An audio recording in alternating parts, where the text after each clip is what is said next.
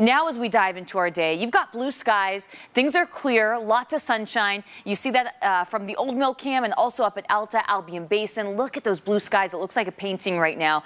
But still, it's feeling a bit cooler than what it's actually showing. 44 in Salt Lake City, feels like 38. We still have that breeze coming from the northwest, 12 miles per hour. So across the Wasatch Front, it's going to feel a wee bit cooler than what you're actually seeing. But you're seeing those mid-40s right now. Upper 30s in Logan, right at freezing in Bear Lake, and also in Evanston, you're at 34 now in Park City. Down in St. George, 57 degrees, nearing 50 in Blanding. And we're still holding on to some of those strong gusty winds. That wind advisory has expired, but still some of those gusts stretching from Richfield down to Beaver along that I-15 corridor. Also in Price, and you're continuing to see that in southeastern Utah in areas like Blanding all the way up to Moab. So be prepared for that, especially in the canyons. Until early afternoon, those will really start to die down. But we're not dealing with that wind advisory. Clear skies across the state today, and high pressure is going to be the dominating feature. You see it building in. It's centered over the Great Basin. It'll build into Utah and southwest Wyoming by Friday. That's when we're going to see our warmest day of the week. But check this out. We get to the weekend, and we're going to see a trough of low pressure dipping into the Beehive State. And this is going to bring us a chance for wet weather early next week. So more showers, April showers on the way.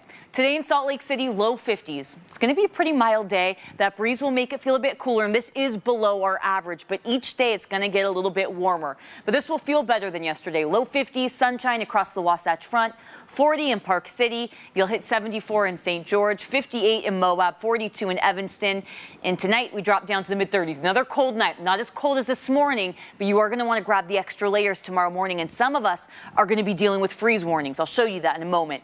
24 overnight in Park City, 41 in St. George, clear skies, so nothing to insulate us and warm us up. And that freeze warning is going to be in place tonight, 1 o'clock in the morning till 9 o'clock tomorrow morning.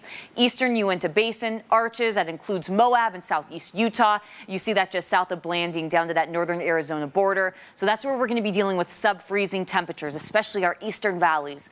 Southern Utah, tomorrow we get past the cold in the morning and things really start to warm up. 80 on Thursday, and then you just keep warming. Friday, mid-80s, nearing 90 on Saturday, but all of that changes early next week. When that next storm rolls through, you'll drop down to 70 Monday, 60 on Tuesday. Now in northern Utah, take a look at these temperatures. Talk about a change. We go from the low 50s today to the mid-70s on Friday. This weekend, it's going to be mild for your Saturday. But we're going to start to see those changes Sunday. By Monday, those clouds start rolling in. They're going to take over, and we're going to get that chance for scattered snow showers Monday night into Tuesday in southern Utah. And with that, dropping down to the upper 40s, Brian. So